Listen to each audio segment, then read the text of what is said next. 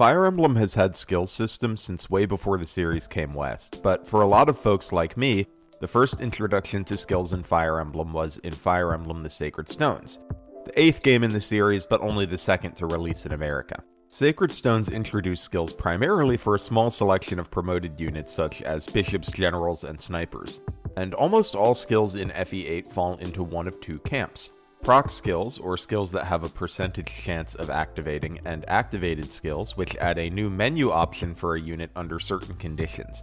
A classic example of this is a Thief's Steal feature. Skills are a mainstay part of modern Fire Emblem games and a big part of what makes your units work, but in Sacred Stones, most of the skills pretty much suck. Let's have a look at each skill, as well as how skills work broadly in FE8, what works about them, what doesn't work, and how good they are. We'll start with the Sacred Stone skills that I think work the best, Summoning and Thief Utility. These are the types of skills that appear as a new menu option for units that have them. Thief Utility doesn't really work much differently in FE8 compared to FE7, but it is a skill in this game. This includes using lockpicks to open doors and chests, and stealing items like stat boosters off of enemies.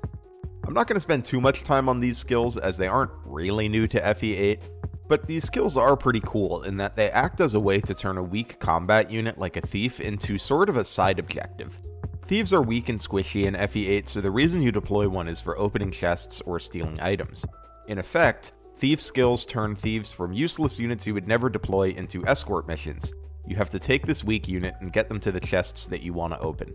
This is usually pretty easy, but stealing from enemies can be harder as that requires you to create a safe path for your thief to steal from an enemy before that enemy dies, and then you typically need to kill the enemy so that they don't kill the thief on their turn. Thief skills are most prevalent in the early game because eventually you are able to buy keys in shops, so you only really need to bring a thief to a map if there's something you need to steal after that. And the stealables on most maps aren't usually that exciting. It's often gems in a game that gives you plenty of money, although there are a couple stat boosters worth stealing later in the game, such as a Speedwing in Floorspar's Oath and a Draco Shield in River of Regret. Thief Utility is pretty nice in the early game though, before keys become buyable. There's a few important chests for our Thief Colm to open, which include an Angelic Robe and an Elysian Whip, plus a stealable energy ring in Chapter 7. So your Thief feels like a decently big deal in the early game, and the steal skills work well in this game, but it's unfortunate that you can buy keys because this makes thieves not feel super valuable past the early game. I usually don't deploy a Thief again after the route split, except for Chapter 15 for the desert items. The other skill that, like Thief Utility, adds a new menu item is Summon, which is accessible to the Summoner class, and it's a pretty cool skill. It allows you to create a 1 HP phantom that can fly over terrain, bait enemies, or attack eggs in that one map where you need to kill a bunch of Gorgon eggs. And this is one of the coolest skills in the game because it opens up some new strategic options by providing you with something that's hard to come by in a game with permadeath, a truly expendable unit. You can send summons into dangerous situations without a worry, and you can use them to manipulate the AI into attacking them instead of your less expendable units. And if you have the patience, you could even take out certain enemies by spawning summons over and over again until they finally overwhelm the enemy's defense with their random axes. Summoning is a cool skill because all of its use cases may not be immediately obvious. They're 1 HP summons that can't do much damage, but once you learn how they work and how the AI loves to attack them, it's fun figuring out how to make the best use of them. I love the stealing skills and summoning skills because they can both change how you're going to approach a map, and they're also very predictable. There's some RNG elements to summons, such as what axe they spawn with, and that can spice things up a bit, but a lot of what summons can do is pretty reliable. For example, they can always bait enemies and they can always fly over terrain. The relative consistency of these skills makes it worth thinking about how you want to use them and how you can implement them into your strategy. And I think having these extra options that you can plan around and incorporate into your strategy is fun. But the opposite of these highly consistent skills are proc skills, or skills with a percentage chance of activating, and those are really common in FE8, so let's take a look at those next. First up we have Great Shield, which is available to generals, and this skill provides a percentage chance of negating all damage from an enemy's attack. There are two things about this skill that make it a little awkward. First, its activation rate is a percentage equal to the level of your opponent. The second is that General isn't a great class for this skill in this game. The activation rate being enemy level percent is awkward partly because of how that interacts with promotions. It's just based on the displayed level of the enemy, meaning against a level 15 mage you have a 15% chance of proccing Great Shield, but if that mage promotes into a level 1 sage, now you have a 1% chance of proccing Great Shield. So if you get a general early, this skill can actually start to feel worse once enemies start to promote. Additionally, tying the proc rate to enemies' stats just feels a little lame because it means investing in your general never makes the skill any better, because it's tied totally to the enemy.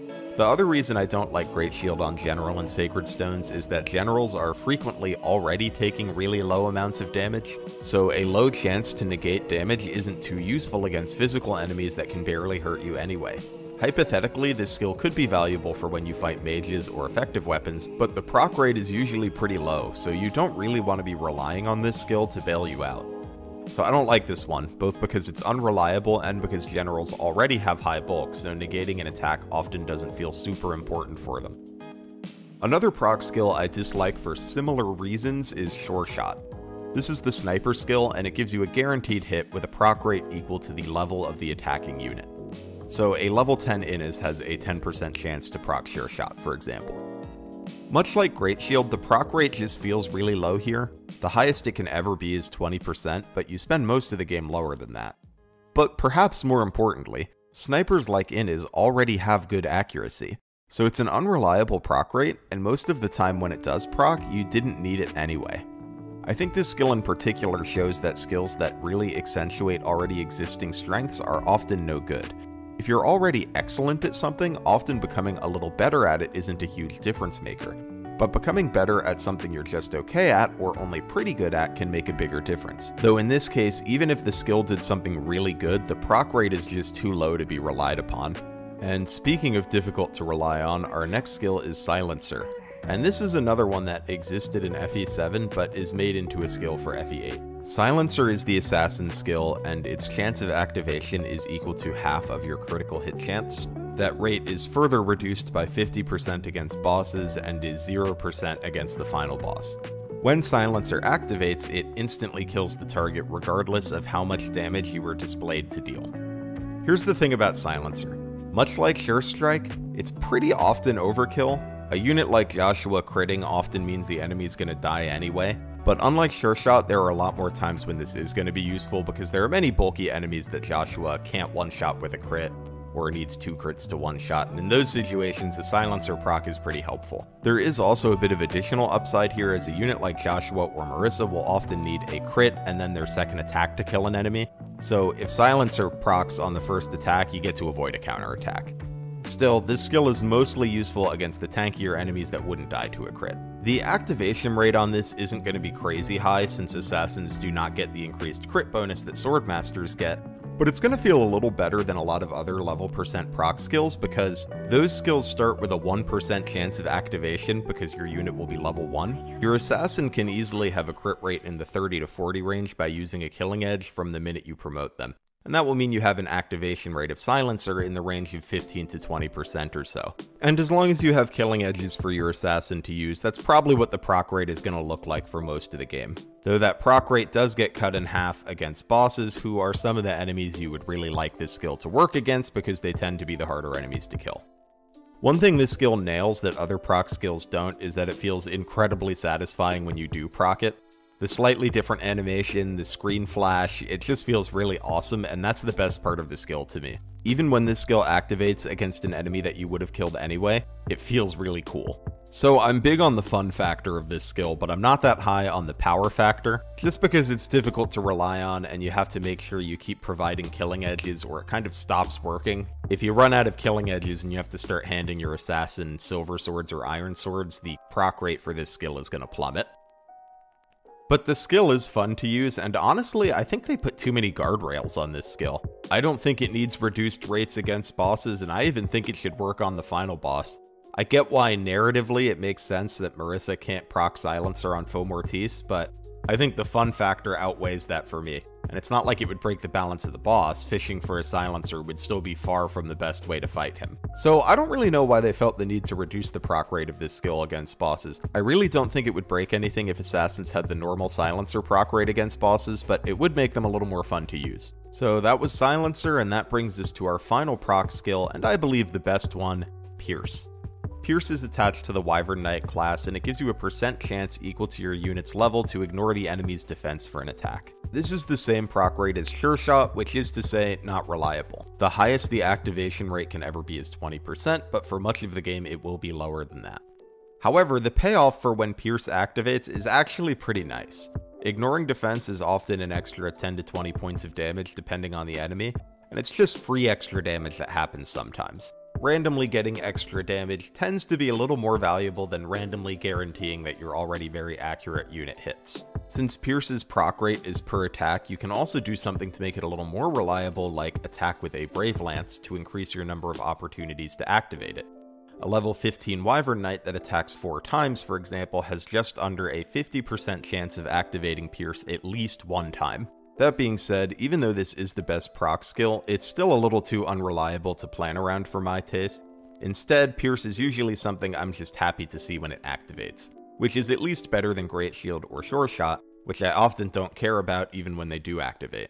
This skill is pretty meaningful in rigged LTCs though. It's pretty funny watching Wyverns pierce through tons of enemies in those playthroughs where you can count on Pierce activating every attack. So that's all the proc skills in FE8, and my takeaway from them is that level isn't a great thing to tie skill activation rate to for a couple reasons. Tying activation rate to level means that the activation rate starts low and stays low for a while.